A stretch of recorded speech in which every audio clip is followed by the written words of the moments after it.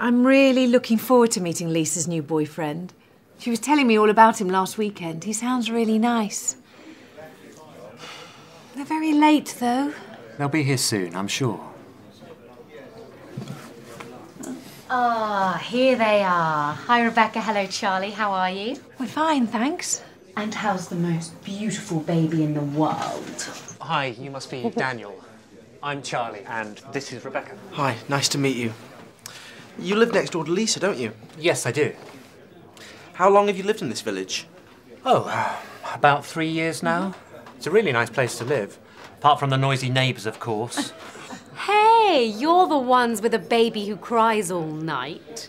Yeah, that's true. So, Daniel, you're from London originally, aren't you? Yes, that's right. I moved out to the country about 2 years ago. So where do you live now? In Renfield. You know, about 20 miles away. Yes, I know it. And how did you and Lisa meet? Well, my brother Alex used to share a flat with Lisa's sister, Barbara, when they were students. Barbara went to Liverpool University, didn't she? Yes, she did. Anyway, last month Alex invited me and my sister over to his birthday party, which is where I met Daniel. And what do you do, Daniel? I work for a water sports company. I teach sailing, canoeing, diving, that sort of thing. You've been diving, haven't you? No, I haven't actually. It sounds a bit too dangerous to me. Oh, it's not really. Not if you know what you're doing. And what do you do, Charlie? I work for Getaway Holidays. You know, the package tour company.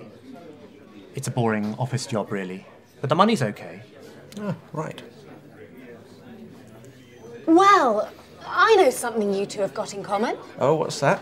You both support Manchester United. Really? Well, you'll have to come round and watch a match sometime. That would be nice, thanks. It was a great match yesterday, wasn't it? Yes, it was. They played really well, and 3 brilliant goals. Isn't it amazing? You put two men together and after 5 minutes, they're already talking about football. It's how we communicate. Yeah, and it means we never have to talk about our feelings. Very funny. I'm getting hungry. You haven't ordered any food yet, have you? No, we haven't. We were waiting for you. Should we go and get some menus? Yeah, good idea. You two can talk about football while we're gone. And keep an eye on Harry. Yeah, of course.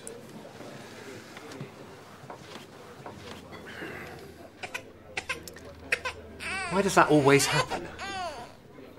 You don't have any kids, do you? No, I don't. One day, maybe. Well, I wouldn't hurry if I were you. I haven't had a good night's sleep for 6 months. What's the matter, little man? Do you want Mummy to change you when she gets back? Do you?